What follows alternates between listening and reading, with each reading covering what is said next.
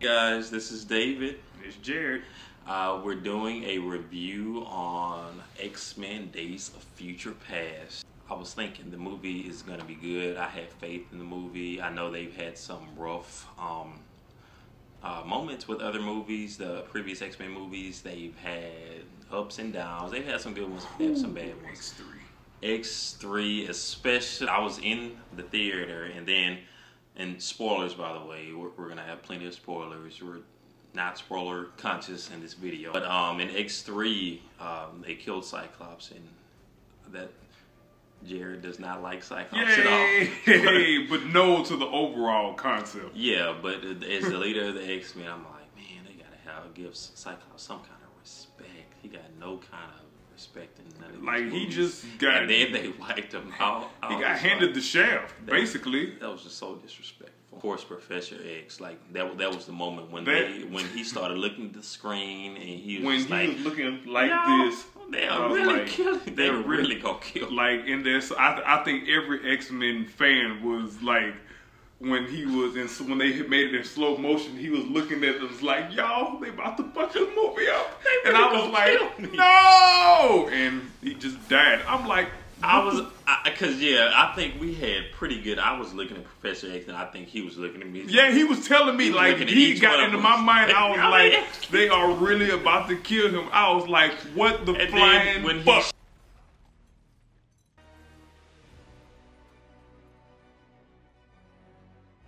That was just, I was like, I'm done. Like there are dedicated fans that's like almost over 50 years old. They probably had a heart attack and died. Mm-hmm. They will definitely never do that again. I will tell you that. From everybody's gonna have to pretty much you're gonna have to, like you did at X-Men Days of Future Past, and erase that. But anyway, the Days of Future Past review, we just kind of want to vent a little on X3 Last Stand, because it was long. I've waited many years to release this. Yeah, let the world know. Yeah. So anyway, Days of Future Past. I thought this was a great movie. The issues I've had with any of the movies still remain, like Hugh Jackman being 6'2", Wolverine being like a foot shorter, but I'm used to that. I got to see why Hugh Jackman, he was a star. I mean, because he's really the star of the franchise. Kitty Pryde, a lot of people say how Kitty Pryde was the one that went back in time, but Hugh Jackman, he's a famous actor, and he's just like right now a mega star. So because of this role.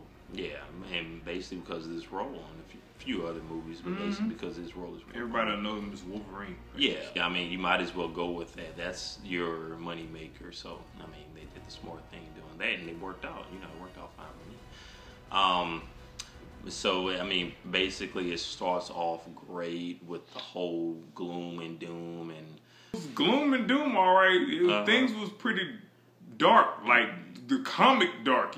It's supposed to, in the movies, it seems like it's watered down with the violence and stuff, but not on this one. This was actually kind of like almost the deaths on here for the mutants was like kind of like on some Saw type shit. Yeah. Let's go ahead and talk about some of the deaths. Let's see. We had Storm. She got stabbed. She got the easy. Hers was simple. Like seriously, simple. Just stab and throw her off.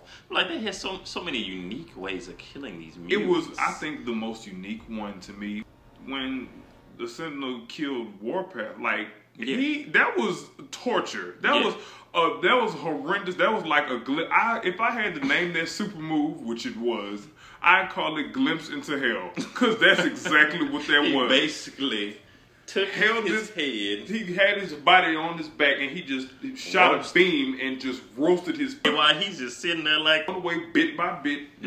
Like it's horrible. It was ridiculous. Terrible. I was just like, I feel sorry for these mutants. And Colossus, somebody that's invulnerable, indestructible. They broke him in half like a piece of like a turkey neck or something. I don't know. Saying break. They literally broke him in half. Like he's supposed to be when you get metal. pissed off and the wire in your head, poof. That's exactly how he broke. Metal, pure metal. Right, and they just broke him like he wasn't shit. Like he was aluminum or some bullshit like that. They stepped on Iceman's head. in they the first death. A bishop's power is to absorb. At this point, I was like, oh yeah, they giving him all this power and shit. He's about to be he about to return fire like a motherfucker. Next thing you know, something clicked in the back of my mind. I said, wait a minute, Jed, you've watched too many movies where people get overpowered with so much power. What do they do? Explode. He turned into some hell demon beast auras and stuff. I'm like, he's about to. All of a sudden, I was like. Like that, there goes him. Who else? Okay, Blink. She got kind of like shit. Yeah, she was her death. She kind of like Storm. She got stabbed, but she got stabbed like 3 times. They figured out her little her teleportation game. Like, okay, like nothing. Like she did it.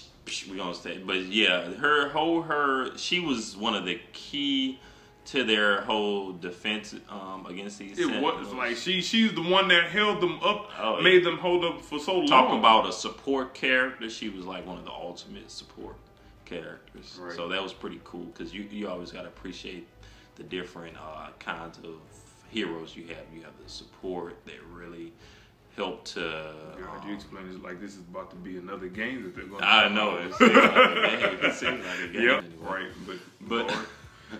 But anyway, so we had another great scene in the movie. Quicksilver was one of my favorite scenes. He was so kick-ass. I love the dude. Kick-ass. And he comes from Kick-ass. He came from Kick-ass. And of course, there's going to have the Kick-ass star is going to be the next Quicksilver. But I think he's going to have something to compete against because Evan Peters did a great job as Quicksilver in this movie. He had the whole cocky attitude. And I've seen how he is in other shows, like in American Horror Story, and he's a good actor. He has some variety.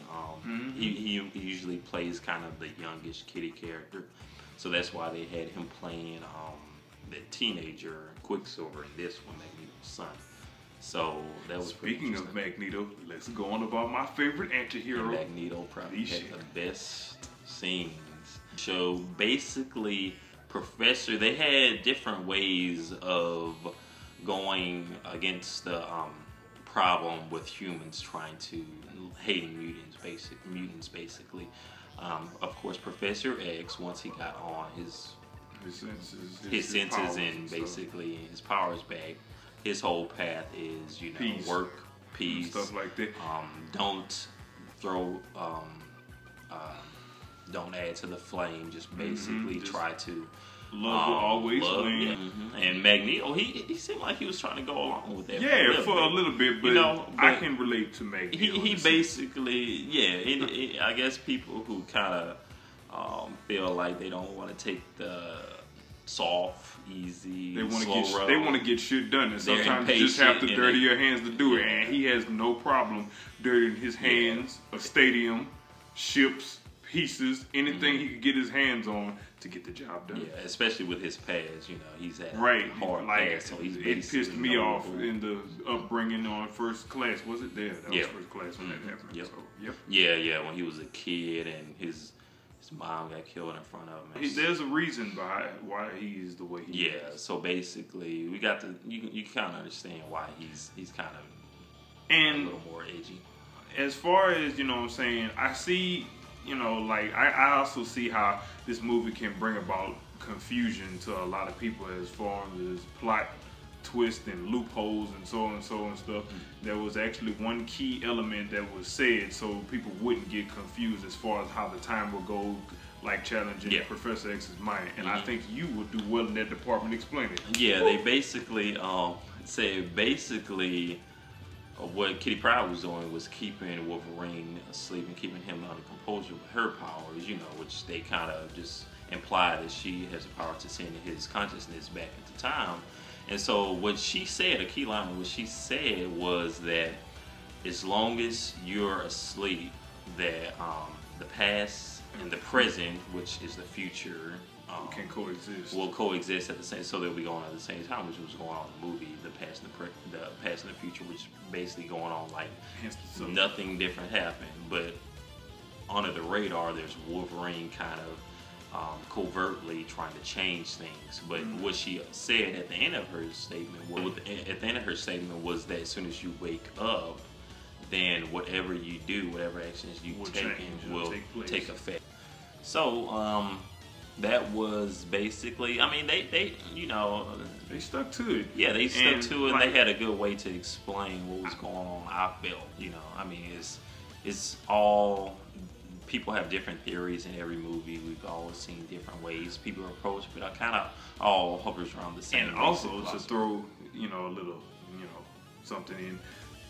Mystique finally managed to get back into the slick, sexy, dark, dirty melee competency that I love on the last couple of movies. Like, that lady owns a fucking room full of people. Yes. Like, seriously. Her melee ability is just almost unparalleled. Yes. It's like, how can I put it? If any of you guys seen Full Metal Alchemist Brotherhood, I could compare it to that, to King Bradley. Yes. He's like only without swords. She like the commands. And they have something in common. They are master strategists. Yes. King Bradley is a master strategist. With his things that he sees. He sees it before it happens. And that's basically part of Mystique's mutant ability. She has, it's basically, it's not your typical mutant ability. She has agility, super healing, but she's also master strategist. So you can basically lump that in with her.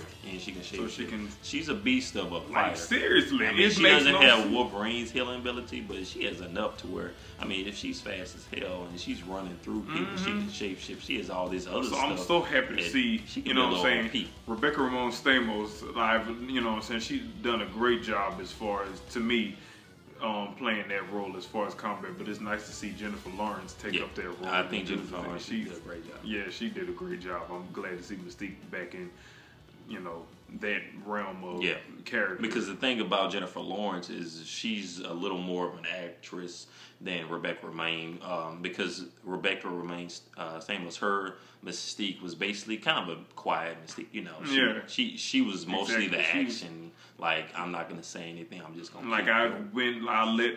In a sense, I can see Rebecca Ramon saying, "I'm going to let this bitch go ahead and just do all the talking for me." I think they did a great job. They fixed some things when they showed Cyclops at the end. Yes, I was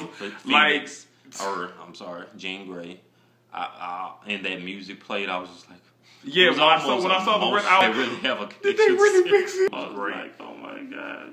So it was a great movie. I loved it. I enjoyed a lot of action. It flowed. It had a cool vibe to it. To me, a hardcore X-Men fan. I consider myself I'm a decent X-Men fan. I know my history on stuff like that. I love X-Men. Oh God, can I just go ahead and say I'm hardcore as well? Like, is there levels to this hardcore shit? Like hardcore titanium, what the fuck? I like X-Men, so I know my shit. So, but basically, I could see where there could be room for error in certain things and stuff like that. But to me, honestly, I'm not a yes man, by the way, but it's just that I'm not much of a critic, but okay, let me just stop rambling. The movie was pretty good. It was, in fact, it was wonderful to me. Like, the ending, like, really just it just gave me hope. Like, oh, this is like resuscitation to the franchise, the original, three X-Men that came before, like, to this. So, overall, it was good for me. Yep. It was a great movie, and I look forward to 2016 Apocalypse. So motherfucking Apocalypse, man. That's gonna be great. Yes. Thanks, guys. Stay tuned. We'll do a review we have our review for Game of Thrones, and we'll do other reviews. So stay tuned. Thanks for watching. Peace.